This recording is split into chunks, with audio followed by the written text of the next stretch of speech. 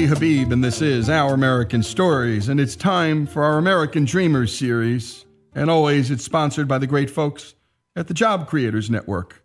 And Job Creators is hard at work trying to promote policies that help and aid Main Street businesses across this country. Big businesses are well represented in Washington, D.C., and often they're trying to thwart the efforts of small ones.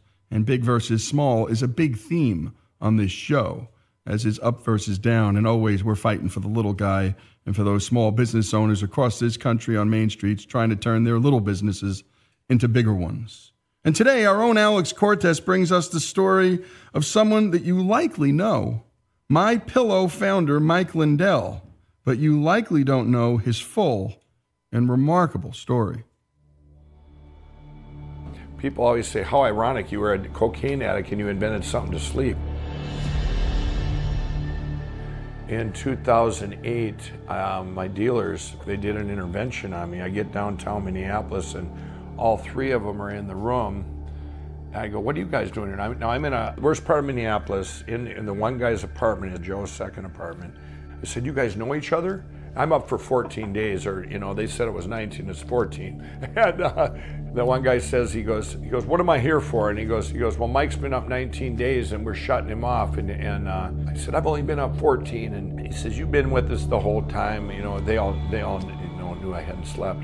And the one guy leaves, he says, he ain't getting nothing from any of my people or me, and he was just disgusted and left. And before he left though, he goes, you made a promise to us, because all the time when I'd be doing drugs and stuff, I would always promise him, this is a platform that's gonna help. When I quit, I'm gonna come back and help everyone, get out of this horrific addiction and everything. There were many times I was in crack houses or bars, whatever, and I would talk about Revelation, which I read about when I was ever in jail. Every time I was in jail, I'd read the Bible. That's about the only time I would, And so I'm telling these guys, well, they would quit that day, the next day, like 28 people quit all through my life. I'm going, well, what did I say? And they go, I don't know, but it sure made sense. Well, normally you would think it's a hypocrite. Yeah, this is really bad. Give me another line, And they would listen, but all that time, it was me telling them, trying to convince myself, whether it would be Jesus or whether it would be to get off the drugs. It was me trying to convince myself. So anyway, these guys are in the middle of this intervention thing, and the one guy kicks the other guy, Joe, out of his own apartment, and he sits there in the chair next to me. He says, how much you have left? And I had, I don't know, enough to probably last an hour or so. And he sits there, and now I run out and I'm scraping the pipe. Anybody that's on crack out there, you're scraping the residue out of the pipe and re-smoking it and then you're looking on the ground all over the carpet trying to find pieces you may have dropped over the last few days. And it's horrific. And then anyway, I look over and he's asleep. So I head on down to the streets. I'm the only white guy down there. And they're going, you ain't getting nothing from me. You're not getting nothing from me. And I mean, all these things they're saying, I'm going, how do they know it's me? My buddy Joe, he goes, yeah, he goes, Mike didn't realize we told him, if a crazy white guy comes down with a mustache, So Joe just told this story the other day, and because he works for, he's a Christian, he works for my company. So anyway, I get back to the room, and I'm defeated, and I get in there, and he's sitting in the chair, and he says, how'd that work out for you? And I said, I was so mad, and I said, it was like 2:30 in the morning, 3 in the morning. And he goes, give me your phone. He says, you're gonna take this picture. You told us you're gonna write a book. You're gonna need this for your book. It's like, think of someone on 14 days and a mugshot or whatever, but times that by 5, Mike believes that his drug addiction was all because of his parents' divorce. 100%. Everything in childhood, trauma, everything affects, it manifests to addictions, manifests to personality disorders, a divorce, fatherlessness, it affects everybody. This was not known back then. I mean, it was very rare, My mom and dad divorced when I was 7. I was 9 days into 2nd grade, brought to a new school. I was the oldest child, so I was babysitting at 7. It was to fit into the new school. I did a lot of crazy things to, climbing out a moving bus window to show off.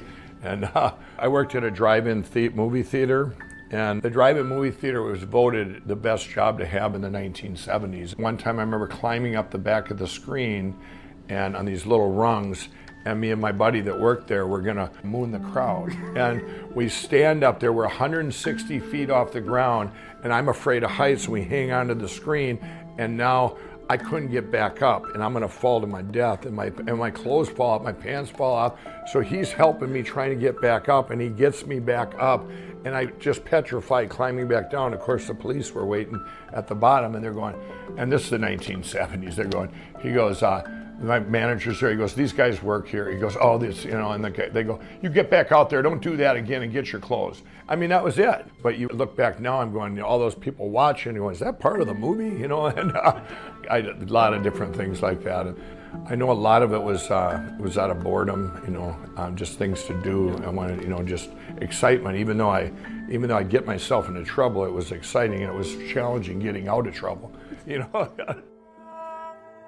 Mike went on to college, although he didn't know why.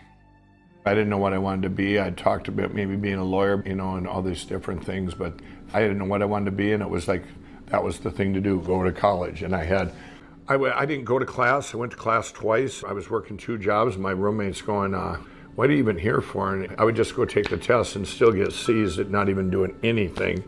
And that was the year of the Iranian crisis, the hostage crisis. And as soon as that happened, I used it as an excuse. I'm out of here. The world's coming to an end or whatever. I'm going to go have fun while he's gone, you know. I just thought it was a waste of time. I mean, I'm going, it's a repeat of high school, these things. And my whole thought process, why do you have to go 4 years of this general college and then to be a doctor or a lawyer or whatever you want to be? And that bothered me. I'm not going to sit here and waste my time. That's the way I thought. So he put his attention elsewhere. Working at the grocery store, I got heavy into illegal sports betting, and I was betting with some very bad people on sports, and I ended up owing them a lot of money, and they came to my trailer and left a note. He said, if you don't pay by tonight, things are going to get very physical. That night I went to work at the grocery store, and I told my manager, I said, Lenny, I said, if anybody comes through the door here and looks like they might be in the mafia or whatever, looks like these, I said, so we say Mike, telephone line 3. We only had 2 telephone lines. I wasn't even there 3 minutes. And I said, I hear, Mike, telephone line 3, and out the back door I went and got their money the next morning and paid them. Little things like that, you know? And more on this remarkable story, Mike Lindell's story, here on Our American Stories.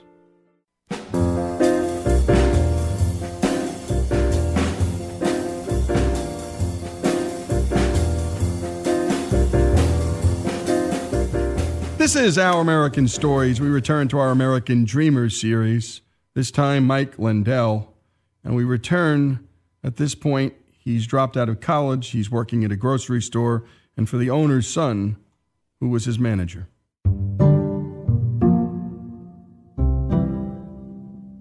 I had been fired. It was union. I'd been fired, I don't know how many times the union got my job back, or his dad did. And it would always be over stuff that I didn't like his rules. And he goes, if you don't like it, you know, get your own company someday and make your own rules. And there were so many things I didn't like as an employee back then. And I've changed a lot of that now to my own company where to make things better. And he said the thing he did that where he finally fired me, I was on 5 different schedules, and one of them I knew I was probably on, but I didn't want to look at it because I was seeing my cousin that I hadn't seen in years. And anyway, the next day I come in and he's working. He says, "You've been suspended indefinitely." And I said, what does that mean? I didn't realize that you're done. You know, I didn't know what the words meant. And so I said, "Yeah, we'll see about this." So I went to his dad. And he looked at me, he says, "Mike, I'm not getting behind you this time." He says, "You're destined for bigger things." He says, "You're going to look back someday and see this was meant to be." And he says, "You can't be a lifer here," even though, and they had both told me I'm one of their best employees, but I just had problems. And I'll never forgot them words. I looked back, and it wasn't too long looking back going, well, you know, wow, that had to happen. Or I might still have been there for years later, you know.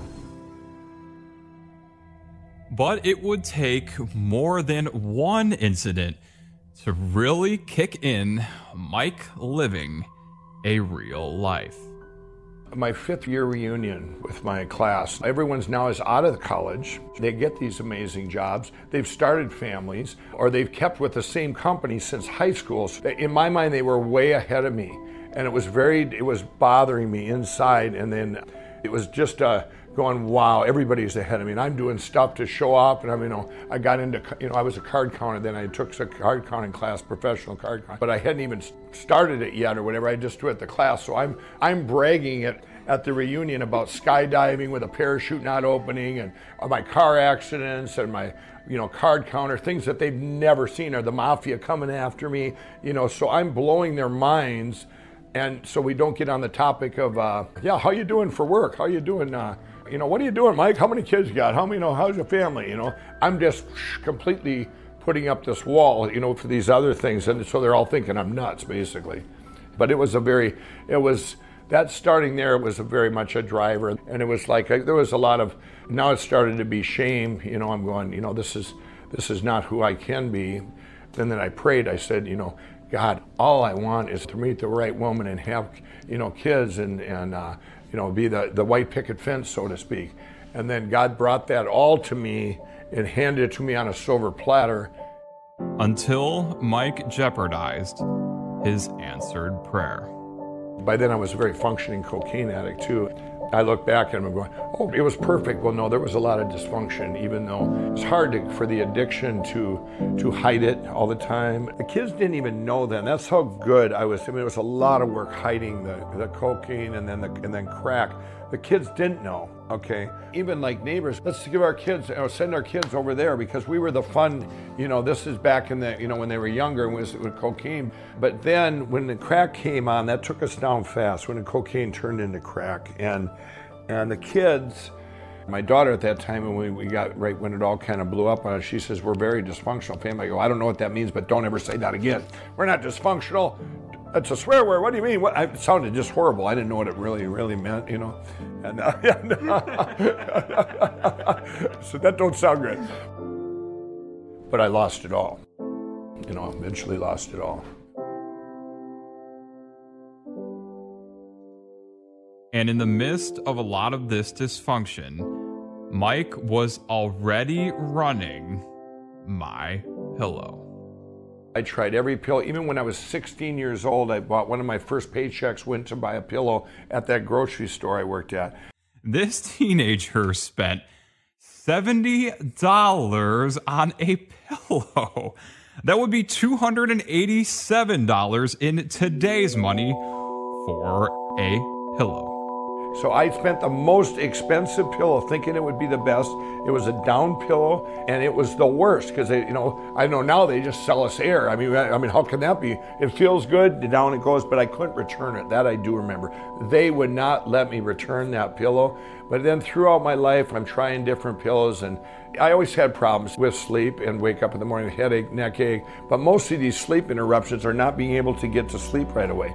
So in 2004, I had a very clear dream of the name, My Pillow, and I wrote My Pillow all over the house and connecting the Y and the P and these logos, and I'm going, that sounds really corny, but I go, well, where's my pillow? It's hard for you to think back now because there's my everything, and it was because of My Pillow got big, everybody took up the my's. But my daughter came upstairs and she looked and there were pieces of paper written all over, and Lizzie says, she gets a glass of water, she's 11 years old maybe, and she said, what are you doing, Dad? And I go, I'm gonna invent this pillow. And now you realize I hadn't even got the, what it's gonna be made of or what it's gonna do. It's gonna be the best thing ever, I've seen it, and this is gonna be called My Pillow. And she looks at all these pieces of paper, she goes, that's really random, Dad, and she went back downstairs.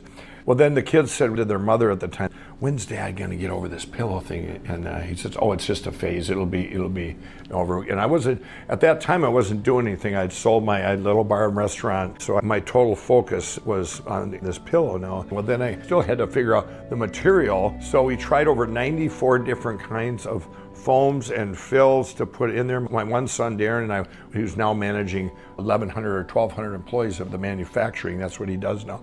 But he's like 9 or 10 years old, and Every day we'd get home from school and we'd try different kinds of stuff on the deck, and the foam would fly all over the neighborhood, and we tried little machines to get to work. And finally we get it, and it worked. Once we had the pillows all made, we had mortgaged our house, everything, and we had no money left, but we had like 300 pillows. And I went into the first pillow. I walked into it was a Bed Bath & Beyond, I'll just say the name. In Bloomington, Minnesota, I go in there, I said, I got the best pillow ever. I said, this pillow is gonna change, you're gonna sell more of this than anything. It helps you sleep, blah, blah, blah. And where's your buyer? Who's your buyer? Where's the manager? And he looks at me, he goes, you need to leave. And I'm going, I just had all this passion, And I'm going, what do you mean I need to leave? I said, I want to talk to your buyer. And I learned right away, and I started calling on other stores, and everybody, it was the same shutout. My brother-in-law's brother said, Mike, why don't you do a kiosk? And I said, what's that? How do you spell kiosk? And then we did this kiosk, and I had a little sign, a stencil, where I put on family owned and operate. I colored in the stencil. And the other one I put chiropractor recommended. And she goes, his then wife, we can't have this. She goes, someone can sue us. I said, I gave one to a chiropractor, our friend, and he loves it, But it was way far, here's a mall, and here's this in a mall. It just was almost too corny, almost too real. But we did sell about 80 pillows. And the one day, obviously we lost, like $15,000, because it's very expensive to have a kiosk on November and December. But one guy, he came up and he said, hey, do you have a card? And I go, I don't have business cards. I go, oh, I'm all out. I said, here, and I gave him my number. And in January of that year, now the kiosk was almost, a complete failure, basically. I borrowed money from my ex-bookie to buy Christmas presents that year. And by the way, the reason he was my ex-bookie, he said, if you quit gambling, I'll borrow you money. That's he cared. So this guy called me in January, and he says, are you the guy that invented this pillow? The one guy I gave my phone number to. And I go, yeah, and he goes, this pillow changed my life. He says, it is a miracle. And he was all about that. I'm going, okay, and I'm excited hearing his, not worrying about where I am at, I was just so happy for him that it helped him. And he goes, I run the Minneapolis Home and Garden Show. Would you like a spot in there? And I go, and I'm thinking to myself right away, well, the kiosk didn't work. And I go, well, maybe there's more people or something, and I'm going, sure. Well, I didn't have money, so of course I had to borrow money to get into there. But then I go into that home and garden show, but what I did is I got behind that booth. I could sell. And once I got behind it, it was like, wow. And as I'm seeing people, they would literally come back the next day. So many people after that first day going, this is a miracle. And the same thing the guy said. Now I'm feeding off this passion, and it was like amazing that I realized I could sell and help people. And I sold out that 4 days. Sold out. I'm going, wow, this is where I'm gonna be. I can support my family in spite of everybody turning me down. So I started doing home shows and fairs, and got in the Minnesota State Fair. We blew it out of the park. We're still there. And as they say, the rest is history. But that's a tad bit blasé for this story. There were more trials to come. And the story of Mike Lindell, an American dreamer's story, as good as any we've done. Wait till you hear the rest of the story here on Our American Stories.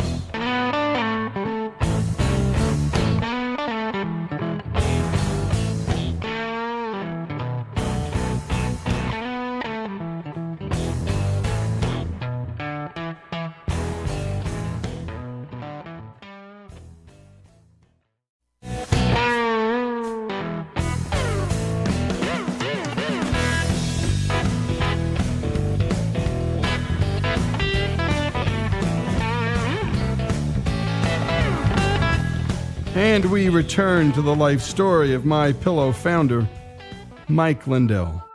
I had this mask on, and probably from the divorce from childhood. I always had to have, that's when I got a hold of cocaine. It was so easy. Everything I did, I had to be on cocaine to be able to talk to people and be able to have my confidence, because I have this unworthiness inside of me that a lot of people have from different things that have happened. It's an unworthiness. And now, when I quit all my drugs and everything, it's been quite a journey to where now if you'd have told me I would be speaking in front of people or doing a commercial, I would have said, there is no way. In fact, I did a little human interest story once at a local station. I was still on drugs at the time. It was 2005 or 6, and this little public access station in Minneapolis, I came down there and she goes, hey, this host he was going on, she says, you want to go on his show right now? I want you. I go, I'm not going on the show. And she goes, no, I want you just the way you are at the home shows.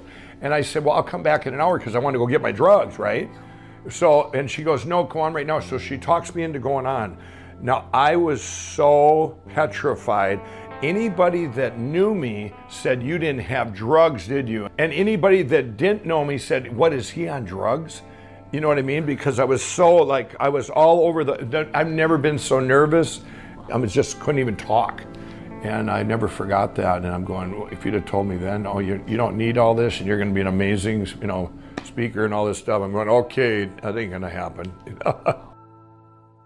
And yet, there was one place in Mike's life where he didn't need the drugs, where he was home. Interesting with the home shows. I noticed one thing when I was behind that table and people came up, they had a reason for me to talk to them. Now, if I left behind the booth, I didn't have to have drugs. That was it was like a phenomenon. Now, if I went out to smoke cigarettes outside the door and there's 3 people there, I wouldn't even go near them. I'd have to, because I wouldn't want to talk to them. You follow me? I wouldn't want to talk to them. So it would be, when I was behind that table, talking about my pillow, it was like this amazing new thing where I could talk to people. And so I didn't need that. But obviously if I had cocaine, it would be the same. But what I noticed, I could have the same passion with the cocaine or without, only in one spot behind that booth. Once I left that booth, it's like walking into another world. I'd walk, if I'm in and I have to talk to you and you're the next booth over and we're going to talk about the weather, it's not happening. I'm clamming up. I'm avoiding. I'm going, hey, yeah, we'll talk to you later. I didn't know what to say. I was very socially stunted in that respect, where I probably have the social skills of a 12-year-old. The home shows were the one place in Mike's life that was certain. It was his world, his pillow. Not the uncertain world outside those doors where he was damaged by his parents, the drugs, and an unknown future. The shows were the place where he could feel that he was a positive force in this world. For me, I didn't have money. It didn't matter if I had money. I had a skill. I could go out and get money. If I borrowed money, I would pay you back double, because I couldn't accept anything from anybody. I have another wound where I don't accept. I'm a giver, but I can't accept, which I've worked on. I can't accept. If we were gonna go to lunch, guess what? I'd have a hard time you buying me lunch. That's the way I am, and that's a wound. That's actually, it's not a healthy thing either. It's be able to accept is also just as good as blessing someone. But I couldn't accept, especially back then. If you and I were doing drugs, I'm not taking some of your drugs, you're taking mine, But to be able to be in that pillow show and to just see people coming up, I just felt like God gave me the idea for the pillow in the first place. I'm going, wow. I wouldn't get depressed because of that. It was like a constant feed of people going, this is amazing. I had this with my neck and this, and I'm getting sleep now. I knew it was such a divine solution. I could have sat and just help people forever and I wasn't thinking like, okay, I'm going to make millions of dollars. My thought was always, I'm going to help millions of people. There's a difference. But to reach his fullest potential in helping people, there was just one person that he had to help first: himself. It was March of 2008 when he was brought to that intervention by the 3 biggest drug dealers of Minneapolis, of all people. That might have woken some people up, but not Mike yet. His Christian faith was always there, but it floated in and out of his heart. He grew up in a non-denominational Christian church and never had a real relationship with Christ. An interesting thing happened. A week after that little intervention, I'm sitting all by myself at this place I was living, and I get a phone call. Now, remember, we talked about that little public access station, and And that lady was a nice Christian lady. She would air it just every now and then, and I would get phone calls of people wanting to buy pillows then, so it was helping me out. And well, that night, it's about 9:30 at night, and the phone rings, and I answer, and I'm up doing, of course, I'm still up for probably 2-3 days. And she says, are you the guy I seen on Channel 6? And I said, yeah. She says, God, I prayed, and God told me to call you and say what you're doing is so important to the kingdom. Can we pray about it? And I said, okay. So we're praying. About a half hour goes by, and I say, goodbye, and I still have her name, by the way, for this, the proof that this happened.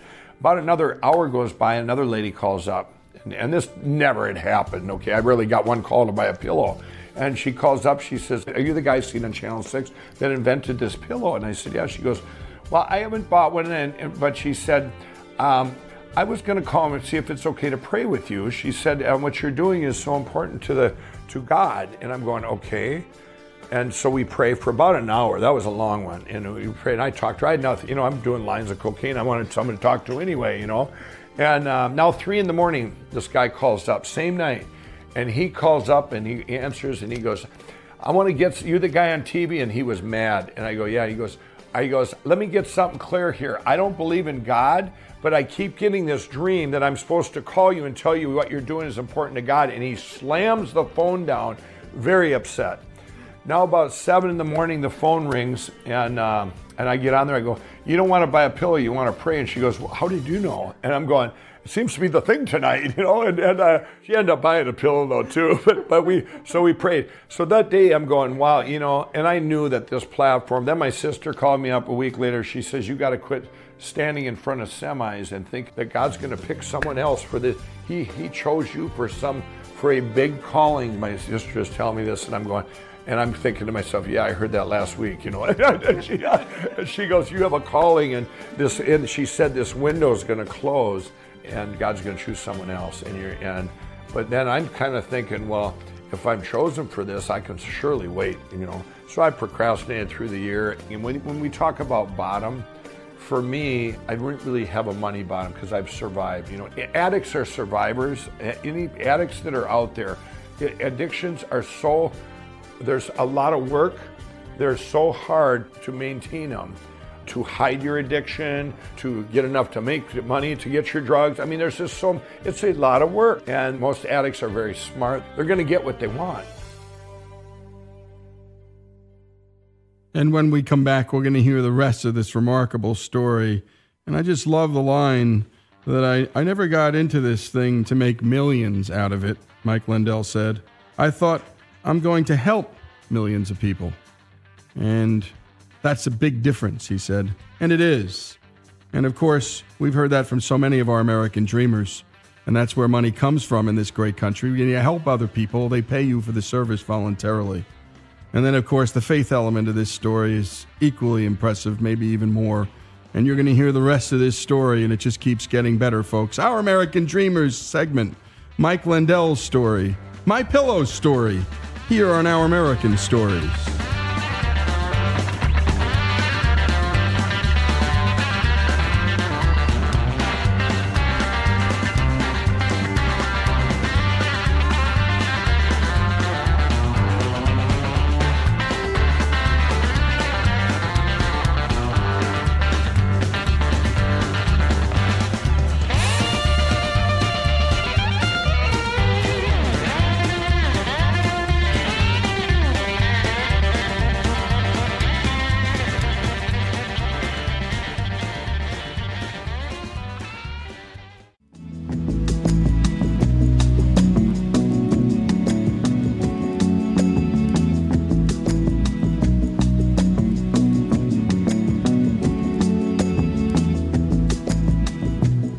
And now let's return to the final portion of our American Dreamers series, Mike Lindell's story, the founder of My Pillow. We get to December of 2008, and an interesting thing happened. My friend that had quit for 3 years, his name is Dick, and he was the first guy I ever did cocaine with in 1984. But he had been free of everything and had found Jesus for 3 years, and I hadn't seen him for a year. Okay. He used to be one of my dealers, all right? And now he's the only guy on the planet, you know, I've been to treatment centers and stuff through my life for different things, gambling, drugs, alcohol, to get my license back. And he's the only one that could have came there where I could ask him questions where I would respect the answer because he's been there. Well, anyway, here comes Dick, and he walks in the door. He says, I said, Dick, what are you doing here? He says, God sent me out here. He says, what's going on? And I'm going, well, as long as you're here, I got a few questions for you. One of the first things I asked him is it boring? And that was a big question on addicts, because a lot of addicts think with addictions, it's because you're bored. It's not, you're hiding pain. You're hiding pain, and you're doing it, you know, you're all that, whatever you're doing for the high, it's just masking the pain. But so I was very concerned about, is it boring? Then he left. That was in December of '08. Now, on January 16, 2009, I sat there and I'm going, okay, it was just like they used to have black and white TVs. When you turned them off, there'd be that little tiny dot, and you turned it back on before that dot went out, right? And in my mind, I just knew that if I waited one more day, someone else would be chosen. And at the same time, I thought, you know what? This is going to help so many people, because this is going to be, God's going to show the best comeback, or the best, with God all things are possible ever. This story is going to be an amazing story. I actually thought that the day I quit. And so I prayed. I said, God, I want to wake up in the morning and free me from all these addictions. I don't ever want to feel them, that, you know, the desire. Free me from the desire. And I said, then I'm all yours. I'll do this platform. That was my thing. So I'll do this, you know, whatever you want me to do. So I wake up in the morning and it's gone. It was a peace. It was like, wow. I didn't have any money. I told my friends and family, let's all pool our money and do this infomercial dream I had. If nobody's going to take my pillow, let's bring it right to the people.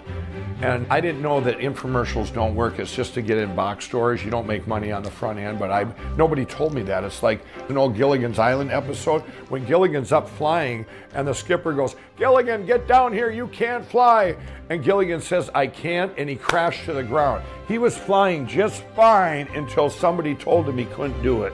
Well, nobody told me I couldn't make this infomercial and couldn't make it, you know, amazing. In my head, I'm going, this is going to be the biggest ever. I'm telling my friends and family. Mike says that in a dream, there were specific numbers about this hypothetical infomercial success that came to him. I'm going to go to $1 million a week or $2 million overnight. A wild success for something that pretty much was at nothing. But here we go, and someone introduced him to a so-called expert. I said, I have this dream in this infomercial with just a real audience, and I didn't want to be in it. I didn't want to be on TV. I said, maybe somebody do it like we do at home shows, you know, just make it real. And she goes, no, you need an actor. And she says, then they wrote a script. The phones are lighting up like Christmas trees. I wanted to throw up. I said, this is not what I want. And she goes, I'm a professional and all this. But now the money kept going down. Almost all the money we had got from my friends and family that everyone put their life and just believe in me was almost, we were running out. We didn't even have anything. So divine appointment, I met this other guy. So he's going to do this infomercial. Well, it turned out I was going to do it because he had seen so much passion. This guy says, you need to do it. Then all of a sudden they had wrote this script, and I went to read it. They had this big professional guy had come in, and he's sitting there and he's listening to me read off this script, and then her, and he goes, this is the worst disaster ever. This guy is terrible. Okay, being me, you know. They didn't know what to do, so they decided they would go with no teleprompter. That Mike would try ad-libbing the whole infomercial. It will also become a hard surface, and it's no good. What about this one? This one here has ruined America. Oh my God. So we go in there to film it, and I was so scared. But once again, I got behind that counter, and it was like a shield between me and the audience, where my comfort zone. And I just went naturally or whatever.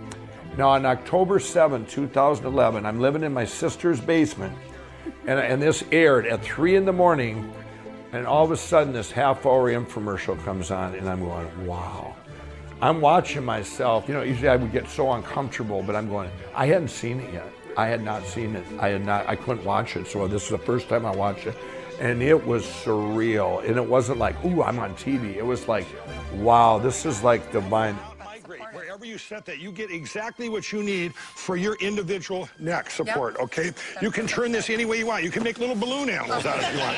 Okay, it's going to hold. It takes 6 pounds of pressure to hold that. It was just all natural. That it was like, it was real. It was what I wanted. I didn't want it to be a cookie cutter, infomercial. And we exploded. We went from 5 employees to 500 in 40 days. We were hiring people as fast as we could. We were working out of a little schoolhouse. We made our own call center because I had trained a call center in Connecticut. I had trained them because I take customer service so seriously. I called on the second day. I said, yeah, what's in that pillow? The guy goes, I don't know, Google it. I fired him on the spot. I was so upset.